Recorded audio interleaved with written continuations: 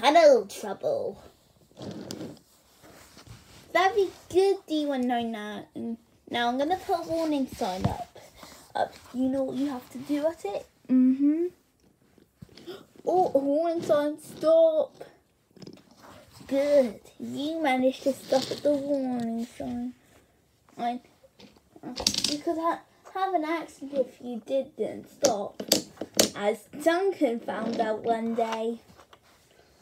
What do you mean? Well, on the narrow gauge railway, there is a very old tunnel. No, it's very tall, but it has been unsteady for the last couple of years. One evening, Duke was making his way home.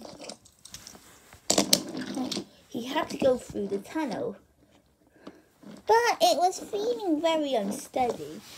Oh dear, I better to let Thomas know.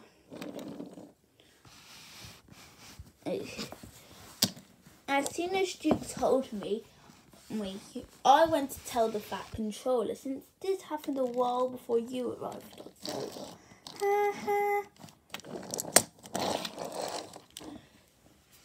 So I told the narrow gauge ending the news. I've put a warning at the tunnel. No one is to go across it until we know it's safe again. Stuff and nonsense. Tunnel trouble. I'll never have trouble at a tunnel, and I never will.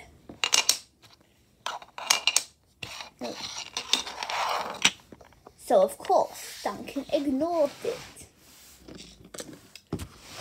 That sounds a lot like Duncan.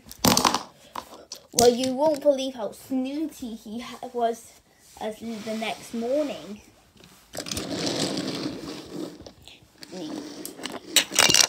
So Duncan was taking a goods train through the mountains. He came to a point. One led to the tunnel, and the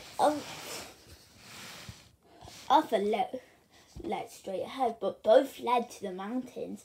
I don't get what Tom is so worried about. I can get through that tunnel, no problem. And then there was trouble. You see, Duncan didn't see the tunnel yet. Well, until now.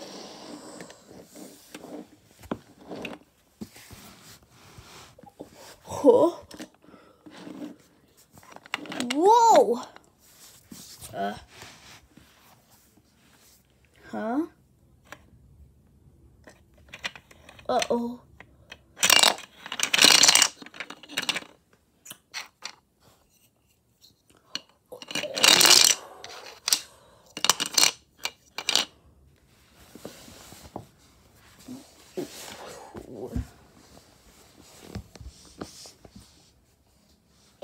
It took weeks to dig him out. When they finally undug him, the Fat Controller wasn't happy. Warnings are there for a reason, Duncan. You should have listened and gone the other way. I'm very sorry, sir. Duncan was much more careful now. Whenever he saw a warning, he stopped and went the other way.